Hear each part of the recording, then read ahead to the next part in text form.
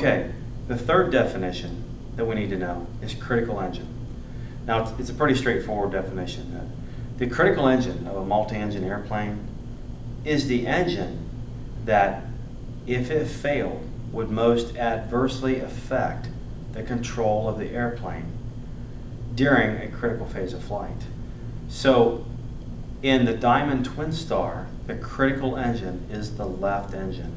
And in aerodynamics, you'll see later why that is a critical engine. But the left engine is critical, and most, I think in all Cessnas that are multi-engine airplanes, not the push and pull, but the critical engine is the left engine. So again, with this critical engine, it's the left engine.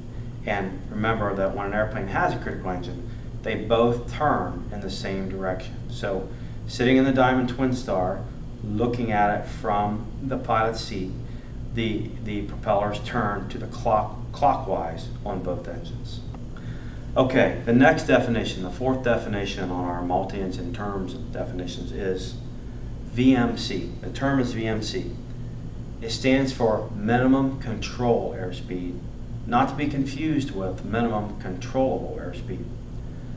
Minimum control airspeed is marked on our airspeed indicator with a red radial. We now have a new red radial that appeared. When we're single engine airplanes, we just had VNE. Now multi-engine airplanes, we have a red radial at VNE and VMC. Now, VMC, minimum control airspeed, it's the speed at which the test pilot was able to cause the critical engine to be inoperative and maintain directional control within 20 degrees of his or her initial heading, and not more than 5 degrees of bank. Now, the test pilot, the manufacturer, they had to do this under a very strict set of guidelines. And the reason they did it that way is the FAA wanted everyone to march to the same drum. So when the test pilot goes up and calculates VMC, there's really 8 things that he or she needed to make sure that they did. The first of the 8 things is the manufacturer is going to load the aircraft to maximum gross weight. Then, when they load it to max gross weight, they're going to load it to aft CG, but within limits of the aircraft. Within limits on the aft side of it, all the way aft within limits. Then, as the pilot does the flight and he or she is accelerating down the runway, the aircraft has to develop full power, or if it's an aircraft that requires less than that, takeoff power. And then they go airborne. And once they rotate, airborne, out of ground effect, raise the gear.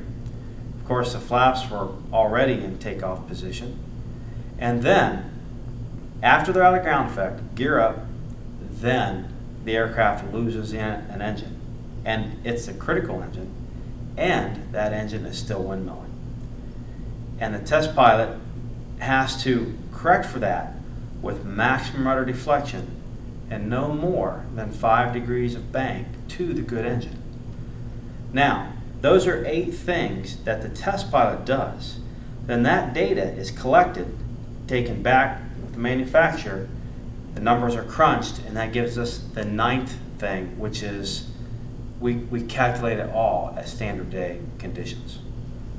Now remember, these are the 8 things we used to certify the aircraft. And secondly, even though the manufacturer has to prove that he or she can maintain a speed or maintain control of the aircraft at VMC, it doesn't mean that he or she has to continue climbing out with it. You can actually have an aircraft certified with a known VMC that can be giving you a descent during the entire time.